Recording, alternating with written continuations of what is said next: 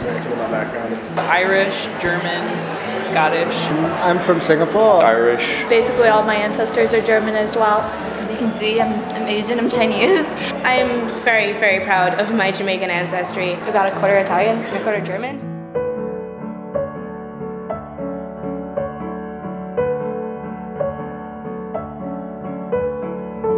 All of mankind almost came from like a specific location or a specific spot. Something like this kind of shows how everyone sort of came from almost the same part of the world or the same community, and they branched out like that. So in a way people are connected, but at the same time I think that to some degree it's a little bit more vague.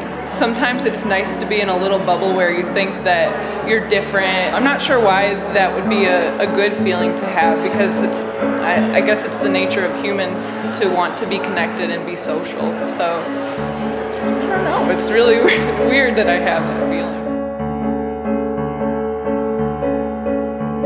Hopefully, there's a lot of history of thinking like there's a genetic basis to race and maybe helping to overcome that. In the end, it's something that's really difficult to overcome. I think like each generation makes some sort of progress towards being more interconnected, but not completely. I just think it's awesome how we're all linked somehow. Like the further back you go, the further connected you are. And it's like I feel this instant connection that I feel like needs to be there, but I don't know how to describe it other than it just feels right.